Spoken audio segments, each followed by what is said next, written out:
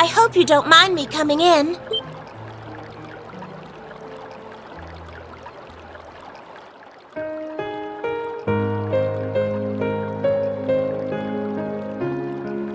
Sharon! I didn't think anyone else would come here so late at night. Sorry, I'll get out now. That won't be necessary. In fact, you're the reason I stopped by. Please, would you allow me the pleasure of washing your back for you? Excuse me?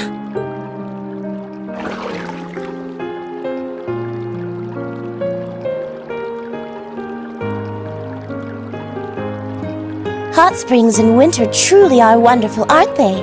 I can feel all of the exhaustion that's built up as a result of my work simply washing away. But both of us bathing in here together is really not a good idea. What's Elisa going to say when she finds out? Not to worry, Master Reen. Lady Elisa will be none the wiser about any of this. For now, in this moment, simply think of me as your very own personal maid. Should you require anything of me, do tell. I will do anything that you so desire. Anything? No! I'm fine, honestly.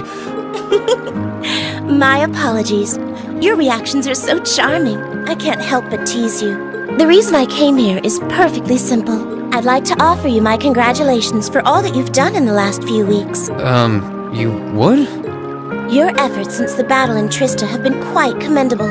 You've faced countless challenges since we parted ways there, and you've both stood up to and overcome them admirably.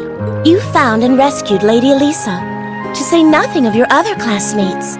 I believe the credit for Class 7's reunion lies entirely with you. I think you're giving me too much credit. Oh, I don't think my contribution was at all significant. I believe that Class 7 is only how it is because you are at its center. It was only because everyone was able to believe you would rise up and fight that they are all gathered here now.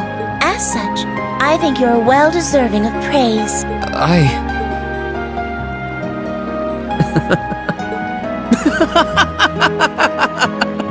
Master Reen, I do apologize if I caused any offense, but did I say something inappropriate? Oh, no, I wasn't laughing at you. It just finally hit home that everything Elise said was true. I had no idea that everyone was thinking of me as much as they were, or that so many people were looking out for me.